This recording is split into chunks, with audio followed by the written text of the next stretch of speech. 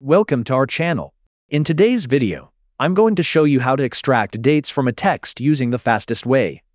Okay, let's jump right into the action. In the first example, we have dates in the text column. The main problem is that dates are in various formats and the text contains some extra spaces. Type the EXTRACTDATE function and add the argument, which is the cell that contains the date. The function cleans up the data first, then converts all records to ISO date format. Press Enter to get the result.